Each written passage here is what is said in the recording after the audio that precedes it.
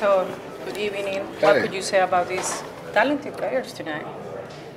Talented players? We do got some talented players on our team. But I mean, I thought the Lakers came out and played hard. You know, they were aggressive on both ends of the floor, and I think that's one of the big things that helped them. You know, we had 20 turnovers. I think maybe 14 in the first half.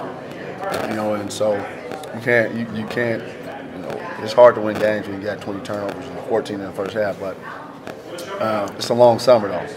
You know, so it's a long summer. What could you say about the performance of Paschall tonight? Paschall was good. You know, I thought yesterday he didn't get as many touches and opportunities, but he was great. He picked good spots. He picked some good spots. You know, and it was good to see. You know, thought he's pretty good on ball defender.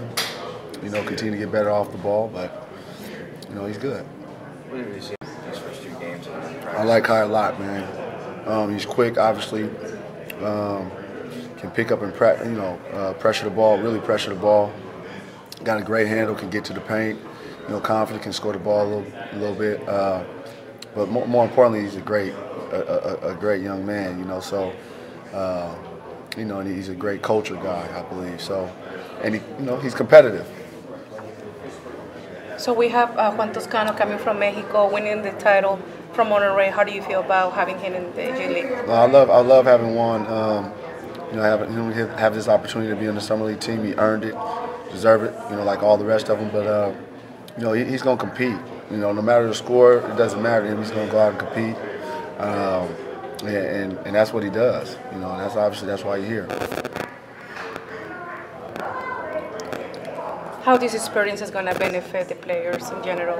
In general, I mean, you know, hopefully, you know, the opportunity that they have on the court, they make the most of it, and you know, when it's over with, you know, they have opportunity to go play elsewhere for some good money. You know, I think that's for all of them.